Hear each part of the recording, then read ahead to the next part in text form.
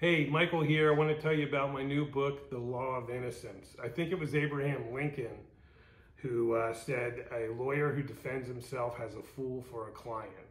Well, we put that to the test in The Law of Innocence because Mickey Haller is accused of a crime, a murder, and has to defend himself or chooses to defend himself. And the task is even more difficult because he does this from a cell. He's being held without bail, and he has to strategize and prepare for a trial where his own life is on the line. And he has a good team with him. He's got Cisco, he's got Bullets, he's even got Harry Bosch working for him, and even Maggie McPherce, the prosecutor, crosses the line to help out as well.